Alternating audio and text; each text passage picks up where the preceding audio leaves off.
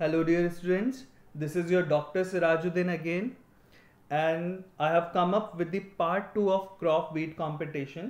I know इसको थोड़ा delay हुआ है, but इसके अलावा you can see कि mock test मैंने डाले हैं regularly. तो आज हम स्टडी करेंगे पार्ट 2 क्रॉप वीट कंपटीशन और इसका पार्ट 1 आपको देखना ही देखना है because it is in the continuation of the first part. Okay, so without much ado, let us start the part 2 of crop wheat competition. So you see, if we look at the principles of crop wheat competition, then basically we have four categories: competition for the nutrients, then competition for the moisture, then competition for light, and competition for carbon dioxide or space. So if you look at the principles of the crop wheat competition, तो हमारी कितने categories हैं? 4 categories है. It means ये सिर्फ highlight कर रहा है कि जो आपके क्रॉप और वीड्स हैं वो आपस में किन किन पैरामीटर्स को लेकर compete कर सकते हैं.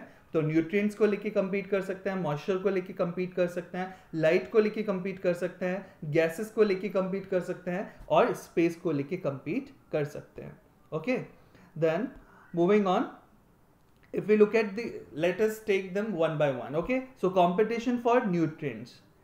So it is an important aspect of crop wheat competition, and we know that your weeds usually absorb mineral nutrient faster than the crop plants. तो ये बहुत ही एक एडवांटेज है वीड्स को कि जो वीड्स हैं वो नॉर्मली जो मिनरल न्यूट्रिएंट्स हैं आपके जो सॉइल में प्रेजेंट हैं, they can take them or uptake them or absorb them faster than the crop plants. तो ये competitive advantage है उनको क्योंकि उनकी initial growth बहुत जल्दी हो जाती है weeds की as compared to the crop, and usually weeds accumulate relatively larger amounts of nutrients than the crop plant nutrient removal, okay, by weeds, and it leads to the huge loss of nutrients in each crop season, which is often twice that of crop plants. तो एक advantage तो ये हुआ कि वो जल्दी जल्दी absorb करते हैं as compare to the crop plant, और ज़्यादा अमाउंट में, रिलेटिवली लार्जर अमाउंट में वो एक्यूमुलेट भी करते हैं न्यूट्रिएंट्स को as compare to the crop plant removal. सो इससे होता क्या है कि ह्यूज लॉस होता है क्रॉप को न्यूट्रिएंट्स के लिए, और अगर इस लॉस को देखें it is often twice that of the crop plant. तो इट मीन जो रिमूवल है, जितना आपका क्रॉप रिमूव करते हैं उसका डबल आपका वीड्स कर लेते हैं. But again it depends on number of factors कि आपका वीड्स किस तरह का है, उसका नेचर ऑफ ग्रोइंग क्या है, उसकी डेंसिटी कितनी है, उसका कॉम्पिटिटिव एबिलिटी कितनी है. इन सब चीज़ों पे ये सब फैक्टर्स डिपेंडेंट हैं जिससे पता चलता है कि कितना कॉम्पिटिटिव हो सकता है एक weed. Okay, then moving on, अब आपको ये जो स्लाइड में बताने जा रहा हूँ इससे एक क्वेश्चन जरूर आता है आपका पीएचडी एग्जाम्स में या फिर आपके एसआरएफ एग्जाम में, आपके जेआरएफ एग्जाम में. ठीक है, तो मैं बताता हूँ आपको, इनसे पूछा भी गया है. तो जैसे कि एमेरेंथस की बात करें तो एमेरेंथस आपका आता है नाइट्रोफिल्स में, तो इट मीन्स ये नाइट्रोजन लवर है. तो it can accumulate over 3% of the nitrogen in the dry matter, and that's why it falls under the category of नाइट्रोफाइल्स. तो ये क्वेश्चन भी पूछा जा चुका है बहुत बार एग्जाम में कि एमेरेंथस कितना परसेंट नाइट्रोजन, तो 3% नाइट्रोजन, या फिर सिंपल क्वेश्चन पूछा जाता है कि जो एमेरेंथस है वेदर इट इज नाइट्रोफिलस प्लांट और not. Okay, then moving on, जो आपका डिजिटेरियस स्पीशीज है it can accumulate more phosphorus content. तो ये फॉस्फोरस लेवल है, तो ये फॉस्फोफाइल्स में आएगा, तो it can accumulate over 3.36%. Then if in case of Chenopodium and Portulaca oleracea, they are potassium lover. Okay, तो ये आपके potassium lover हैं and they can have up to 4% of K2 in their dry matter. Then एक बार PhD के exam में दे रहा था IRI का, उसमें ये क्वेश्चन पूछा गया था जिंक एक्यूमुलेटर वाला. तो Sitaria luteins accumulates as high as 585 ppm, that is parts per million of zinc in its dry matter, and this is about 3 times more than by the cereal crop. तो 3 गुना ज़्यादा ये क्या कर सकता है, accumulate कर सकता है सिटेरिया ल्यूटिसेंस, और मैंने बताया जैसे कि ये क्वेश्चन बहुत पूछा जाता है. Okay, then moving on, if we now let us take the competition for the moisture. तो crop wheat competition becomes critical with increasing soil moisture stress. अब जैसे जैसे सॉइल मॉइस्चर कम होती चली जाएगी, सॉइल मॉइस्चर स्ट्रेस डेवलप होता जाएगा, तो क्रॉप वीट कंपटीशन और ज़्यादा क्रिटिकल और सीवियर हो जाएगा। And in general we have experienced as a researcher और अदर रिसर्चर्स ने भी ये एक्सपीरियंस किया है कि in general for producing equal amount of dry matter weeds transpire more water then the field crops. तो equal amount dry matter produce करने के लिए वीड्स ज़्यादा पानी यूज करते हैं as compare to the field crops. So therefore इनका जो एक्चुअल इवेपोट्रांसपिरेशन है, जो actual evapotranspiration means the loss of water in the gaseous forms, ठीक है, from the vegetative as well as the terrestrial atmosphere. Okay, तो that is the evapotranspiration. तो VD crop field में actual evapotranspiration is much more than the evapotranspiration from a weed free crop field. और ये क्यों है? Because weeds ज़्यादा पानी use करते हैं या ट्रांसपायर करते हैं for the dry matter production.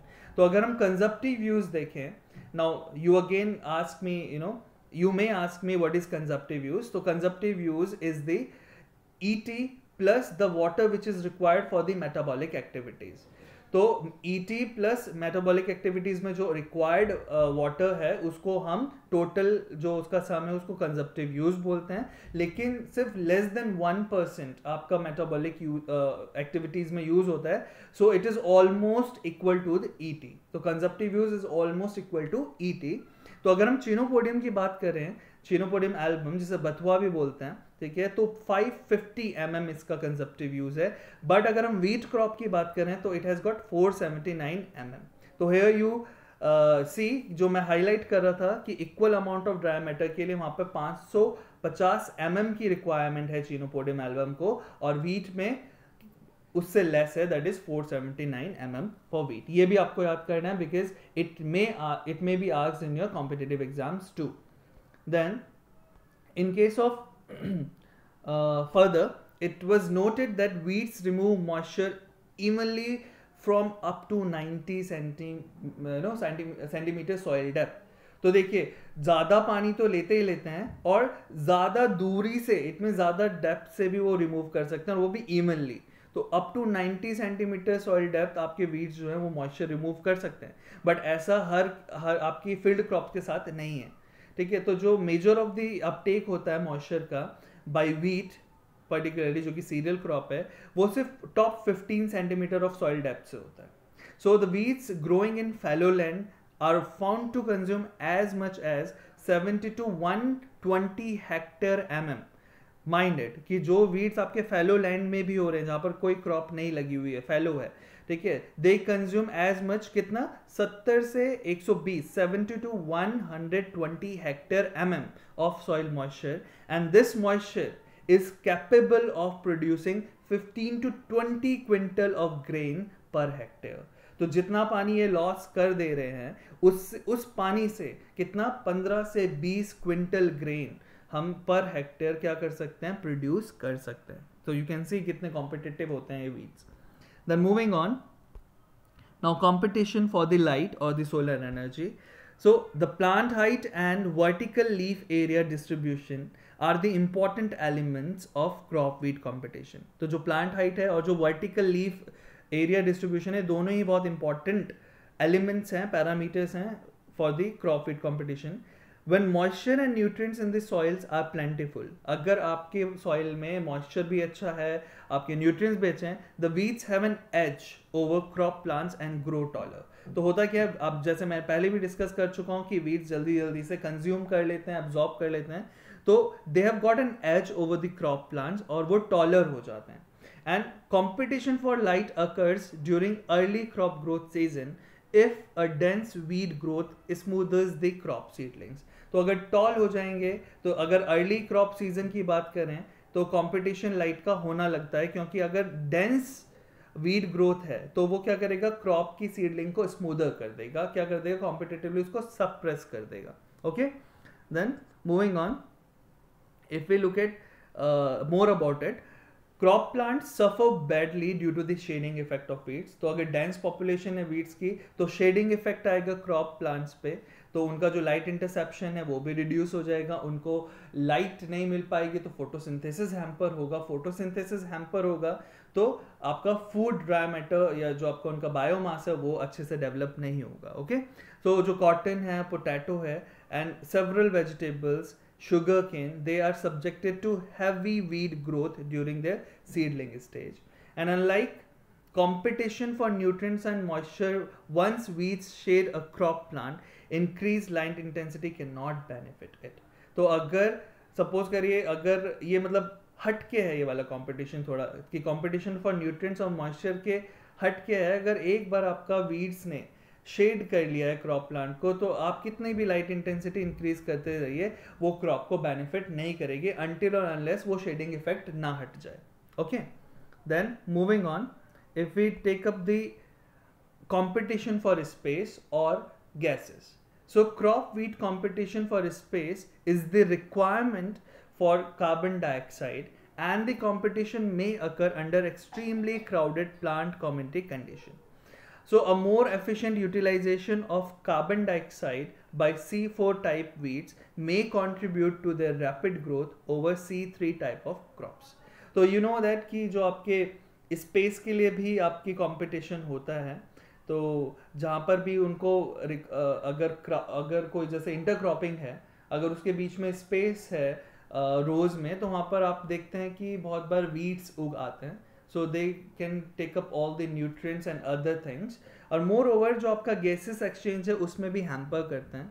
तो जैसे कि इसमें बताया गया कि competition for space is the requirement for CO2 actually, ठीक है। तो this competition may occur even under the crowded plant community condition, हो सकता है, ठीक है।